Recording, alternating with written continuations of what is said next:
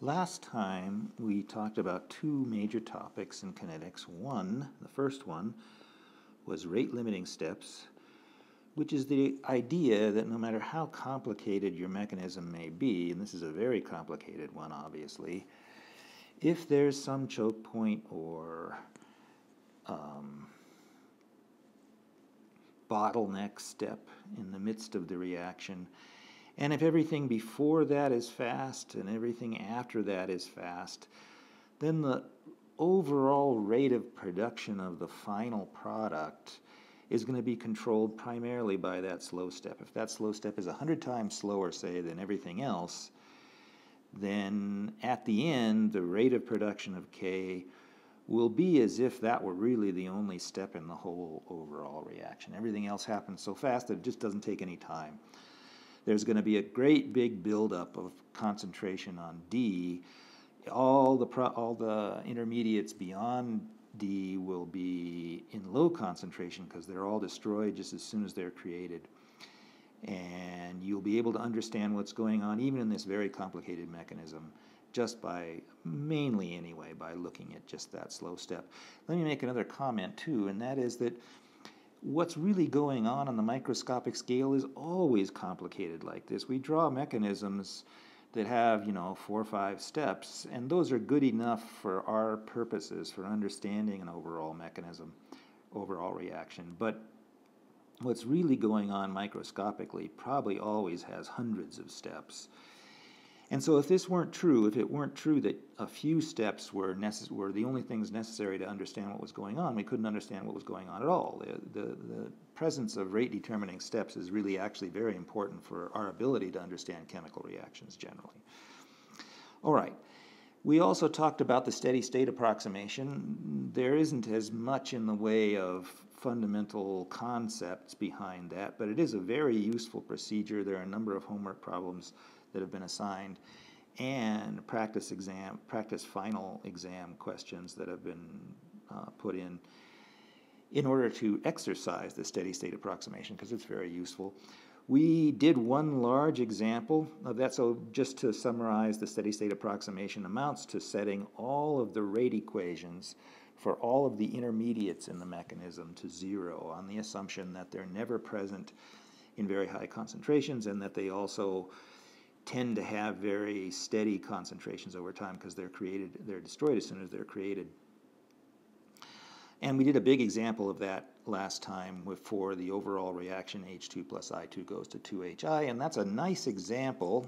Let's go back to it, because you end up with a pretty complicated result. Here it is. That's a pretty complicated rate law, not even a power law, and half orders and all kinds of stuff, negative powers and everything, if you want to think of it that way. And yet it wasn't too bad to derive that using the steady-state approximation. And that's generally true. The steady-state approximation really simplifies the analysis, even of relatively complicated mechanisms. That's what makes it useful. That's what makes it so common. Now we're going to go to the next topic, which is understanding branched mechanisms. Let's come back over here to do that. A branched mechanism is any mechanism that involves a step like this, where there's a lot of stuff may have come before here, but when we get to A, suddenly 2 possible routes open up. There's 2 possible products for the same initial reactant, A here, and 2 different rate constants, one for each branch in the mechanism, which can also be written this way, right? A goes to B, and A can also go to C with 2 different rate constants. It's oftentimes good to take a mechanism that looks like this in sort of diagrammatic form and write it out formally as a list of elementary reactions. That oftentimes clarifies things. And the main question for this mechanism, this little simple mechanism, is then if you've got this choice of either B or C with a certain rate at which B is produced, a certain rate at which C is produced, then how much B do you get? How much C do you get? For a given amount of A, for a given initial amount of A, how much B do you get? How much C do you get? And that has lots of implications in practical settings for if you're setting out to do some kind of chemical synthesis, but there are side reactions, right? This is the classic case where there are side reactions. C could be a side reaction here, or it could be a whole bunch of different side reactions representing that as just one thing. And this could be the product that you actually want. Well, what's your percent yield going to be? Are you going to get a lot of B and very little C? That's what you'd like, but it could easily end up the other way, right? You could get lots of side stuff, lots of crap, and very little of what you want, and you want to set up experimental conditions that maximize the good stuff and minimize the side reactions. All right, if we go through the rate equations for this case, then there are three of them. There are three species, A, B, and C. For A, it can go away by either branch, right? K1 or K2, branch 1 or branch 2. So it's going away at a rate that's equal to the sum of the rate constants, or controlled by the sum of the rate constants for both branches at once. On the other hand, B builds up only because of branch 1, and C builds up only because of branch 2. I won't go through the business of solving these. They aren't terribly hard to solve, but you can. And you can do that. I suggest that as an exercise, actually, for people, because it's a good exercise. If you don't get stuck, then you're in good shape. If you do get stuck, well, I won't ask for solving differential equations on the final, so you don't have to be able to do it. But it's a very good exercise if you can. If you can do it, you're in good shape. All right, here's the solutions for A, for B, for C.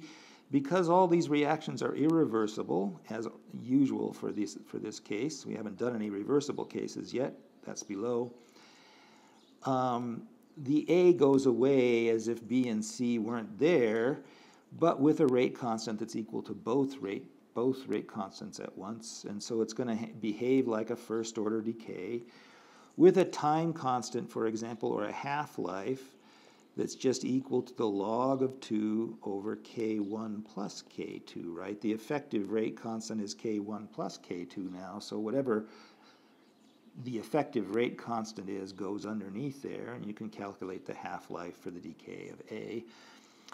That makes sense. And then B and C build up also with the same time constant. These are not decays, right? These are buildups. And we can look at the graph down here to see that a little better. Here's A decaying away exponentially. Here's B and C building up exponentially. And they both build up with the same exponential function. But as time goes to infinity, if this goes to infinity and that goes to infinity, then these exponential terms go to 0, right? And the final results that you get, the final amount of B and C, will just be this first term, right? That 1 is the only thing that will survive. And when you multiply that by this, you'll get that B infinity here. Let me go over to this side. At infinity, the concentration of B will be just this first term, just this leading term here, which is K1 divided by K1 plus K2, and C will be K2 divided by K1 plus K2. And you can see that what this is just the fraction of the total rate constant, K1 plus K2, that is represented by K1, and the same thing down here, the fraction of the total rate constant that's represented by K2, times however much A0 you had to start with. And so the amount of B you get at the end and the amount of C you get at the end depends on what fraction of the total represents K1 and what fraction represents K2. And another way to put the same thing, a little bit simpler, is that if I take the ratio of these two guys, then this denominator is going to divide out, the A0s are going to divide out, and I'm just going to get K1 over K2. So the ratio of B that you get at the end to the amount of C that you get at the end is just the ratio of the two rate constants for the two branches in the branched mechanism. So you can tell, if you know these rate constants, you can tell right away how much B you're going to get and how much C you're going to get. If K is 10 times faster than K1 is 10 times faster than K2, then you're going to get 10 times more B than you get of C. On the other hand, if it's the other way around, if K2 is 10 times faster than K1, then you're going to get 10 times as much C as you do B. That's relevant to percent yield sort of calculations and considerations in a chemical synthesis, especially because oftentimes when you're carrying out a chemical synthesis, there's a whole bunch of side reactions. You set things up with one reaction in mind, but a whole bunch of other things that you didn't have in mind happen anyway.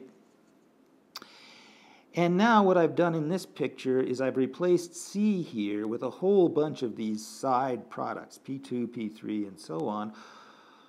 We don't know what those are necessarily. We don't care what they are. What we really care is the collective sum of all the rate constants that's producing them all. You can see from the logic of what we just did above that the amount of B that you get at the end to the amount of other stuff is just going to be the ratio of the rate constant for the stuff we want to the sum of all the rate constants for all the stuff we don't want. And so as long as all of these rates are collectively slow, we're going to get mostly B, which is presumably what we want. But if the sum of all these guys adds up to something that's bigger than B, and especially if it's a lot bigger than B, then you're going to get mostly junk that you don't want and very little of what you do want. So shutting down all these side reactions, making the rate constants for all those side reactions be low, that's a big part of the business of carrying out a successful synthesis for some product that you want. All right. That brings us to the second topic for this lecture, which is reversible reactions. There's not a whole lot of complication in this case. So first of all, let me just say, here's what a reversible reaction is. It's something with a back reaction, right? So far, every case we've considered only had a forward reaction. Those are irreversible. If you've got a back reaction, then it's a reversible reaction. Here's what it looks like written out as a series of elementary reactions like we should properly do every time. The importance of this case isn't so much in the mathematics, it's that this is the first time we've had the possibility of reaching equilibrium. If you've got an irreversible reaction, as I've said in earlier lectures, if your reactions are irreversible, you can't come to equilibrium. You've got to have a back reaction in order to come to equilibrium. And the fact is that every single elementary reaction, this one is the simplest one, but any others that we may have, does have a reversible reaction. That's the principle of microscopic reversibility. There is no physical process that can't be turned around and run backwards, and that means since an elementary reaction is a reversible, is a physical process, it will be reversible. There will be a back reaction. However, the two rate constants for the forward reaction, K1 or K forward as it's often called, K minus 1 or K reverse as it's often called, are not the same. The forward rate may be much faster than the backward rate. If that's so, then for a lot of practical purposes, we can ignore that backward reaction. And that's what we really mean by an irreversible reaction. No reaction is truly irreversible. There's always some rate at which it can go backwards. But that rate may be thousands of times slower than the forward rate, or even millions of times slower than the forward rate. And in that case, for a lot of purposes, it's often fine and, in fact, useful to just ignore that backward reaction. But every single elementary reaction, every single elementary process of any kind, whether it be a chemical reaction or anything else, has a backwards reversible step. All right, that's the principle of microscopic reversibility. All right, that is the idea of microscopic reversibility is necessary for there to be equilibrium. And since every chemical reaction comes to equilibrium, there must be a backward step. That's one point. That's the main point so far.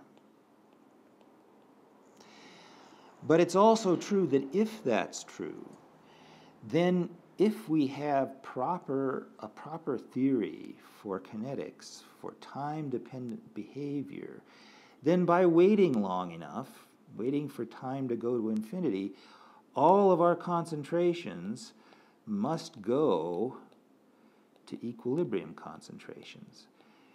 And that means that our kinetic theory must be able to predict the equilibrium concentrations as well, and that means that it must connect very strongly, it must predict all of thermodynamics and all of equilibrium statistical mechanics as well. So this theory that we're working on so far, and we're just really starting with, I told you that it's a special case or an example of something called non-equilibrium statistical mechanics. This is an implication of that fact. Non-equilibrium statistical mechanics must include equilibrium statistical mechanics as a special case. And for the same reasons, chemical kinetics must also include equilibrium as a special case. So there must be a very strong connection between the stuff we're talking about now, chemical kinetics, and all the stuff we talked about for the whole rest of the semester. We haven't made that connection yet, and we're never really going to make that connection as strongly as it should be made because it's kind of complicated. But we'll at least begin. We'll make the core of that connection just in a minute here. All right. Before we do that, though, let's go through the math for this case. We have this two-step reversible simple mechanism. There's two species, and so there are accordingly two rate equations. Neither of them is an intermediate in this case, so we can go about solving them. And if we do, again, I won't go through the differential equations business. Again, it's a good exercise to go through it if you want. Then we get the following two expressions, one for A, one for B.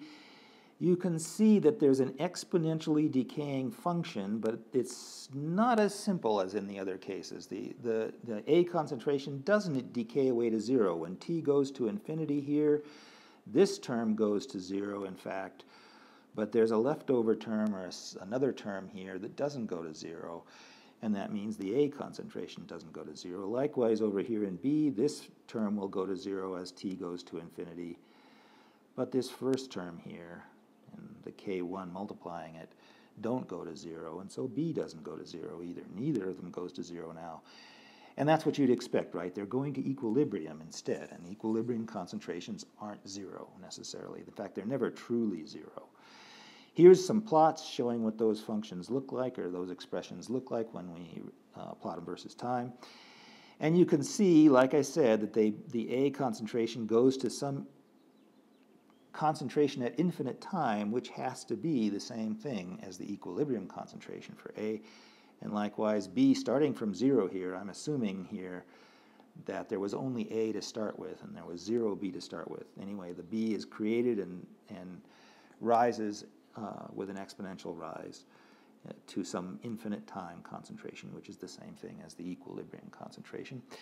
And if you look at these expressions, I have this down here, right? If I set this time equal to zero or equal to infinity, if this time goes to infinity, then this term goes to zero. You can see that that's going to leave this stuff left over at infinite time, and that's what I've written over here. And likewise here, this stuff is going to be left over at infinite time, and that's what I've written here. And so we can predict, or these expressions, as I said earlier, the kinetics must be able to predict the equilibrium concentrations, and that's what we're seeing here. The kinetics is predicting the equilibrium concentrations. The equilibrium concentration for A in this case has to be equal to the reverse rate constant divided by the sum of the forward and reverse rate constants, and the equilibrium concentration for B has to equal the forward rate constant divided by the sum of the forward and reverse rate constants. These expressions may not look familiar to you. You may be saying to yourself, how is that related to the equilibrium concentrations that we would have gotten if we approached this problem from the point of view of thermodynamics rather than kinetics, but let me assure you, if you go through it, and I encourage people to go through it, if you were to calculate the equilibrium concentrations for A and B for this reaction, you would get these very same expressions. And so the kinetics is predicting the correct equilibrium concentrations for this very simple first order forward and first order reverse mechanism. The reason we can say that is the following. Let's suppose we take the ratio of these two guys.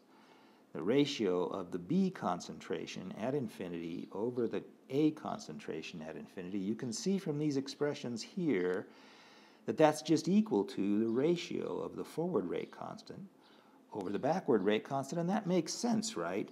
A goes to B, B is created with rate 1, but B goes to A is back created with rate -1, and so it makes sense that the ratio of B you get at the end over the amount of A that you get at the end should be the ratio of the rate at which B was created to the rate at which A is created. And so this ratio of rate constants controlling the ratio of equilibrium concentrations makes sense.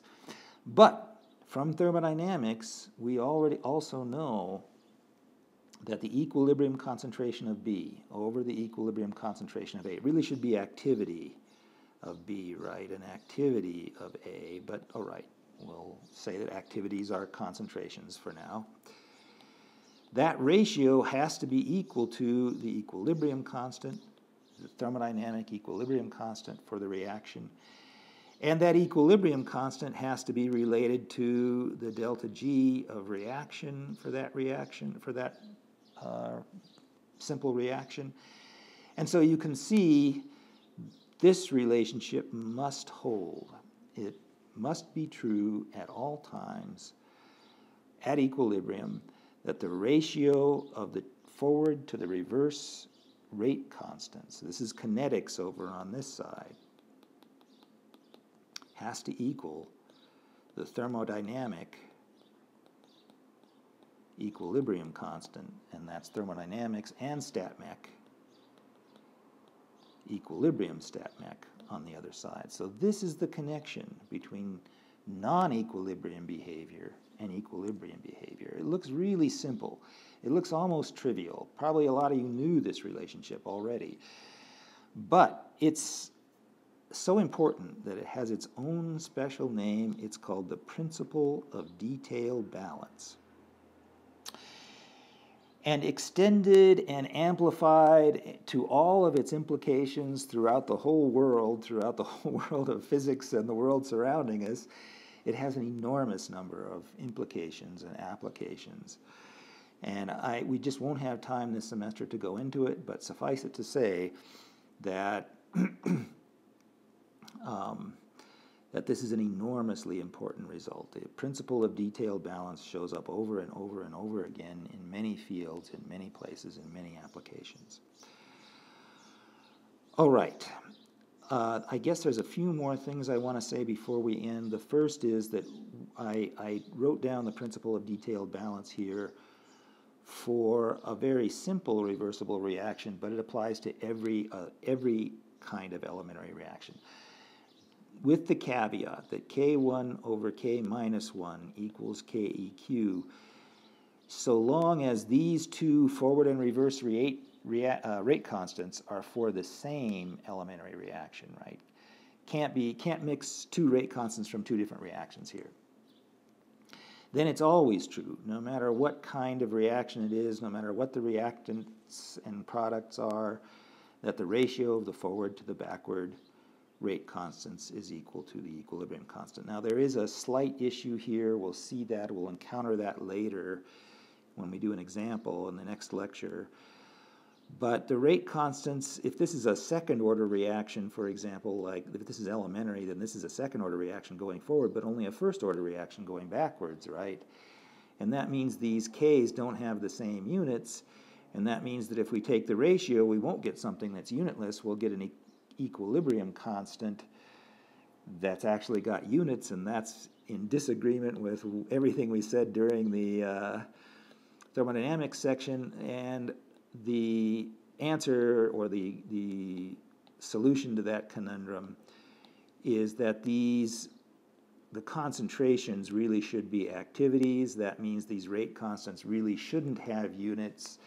Suffice it to say that when you get units like seconds to the -1 or molar to the -1 seconds to the -1 for a second order rate constant, then you're really choosing your standard state for the reaction.